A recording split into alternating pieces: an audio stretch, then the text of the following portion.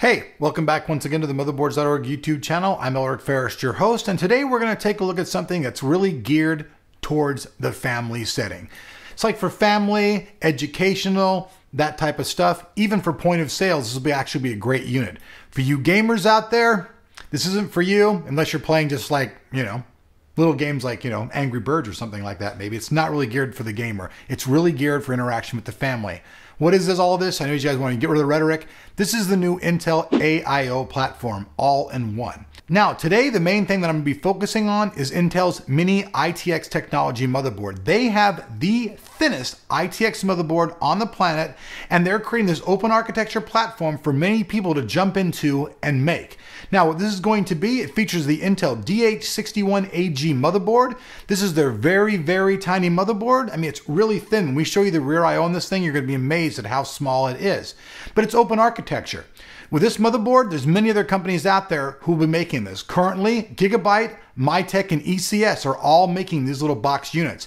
There's a 21.5 inch available with a touchscreen or with a non-touchscreen. Touchscreen coming in at about $1,000, non-touchscreen about $800. There's also going to be an 18.5 version. The same thing on that. It's going to be touchscreen or non-touchscreen. I'm not sure of the price.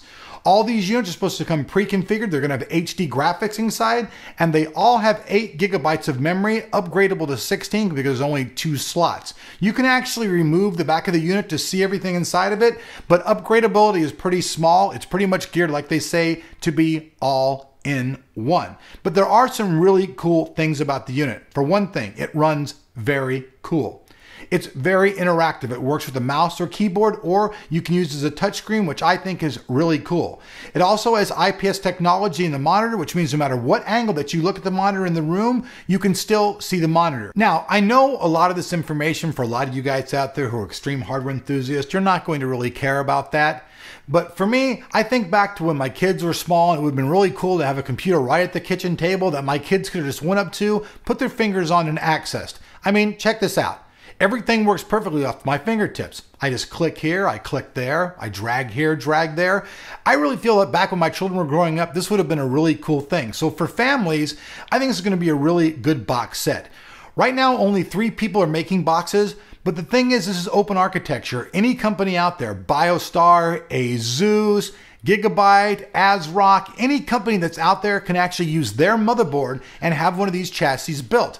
And at the distributor level, you can actually have the chassis completely built for your own standard, which means you can have your own name on the outside, your own logo, your own color, all that kind of stuff. What Intel's pretty much doing is they have this motherboard platform that they've created. And you guys know Intel makes their motherboard, and then everybody else builds their motherboards off their chipset. A lot of times, no offense, Intel, they even improve upon the motherboards. So there might even be a chance with version 2.0 that you get even included more features in the next generation though. The one I have comes with the i5 2405S, clocked at 2.5 gigahertz, and has the HD 3000 graphics embedded in it.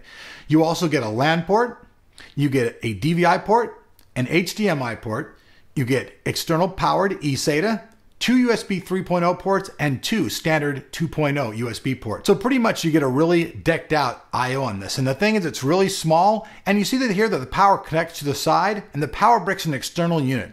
This means that basically all the power that's being generated is done outside of the system. On a lot of the other systems that we've seen that are built all in one, the power supply is actually still on the motherboard or inside the system. This causes a lot of heat problems. Also, it did come pre-configured with Microsoft Home Premium 64-bit edition, and it came with a nice wireless keyboard and mouse, all coming into market at $1,000.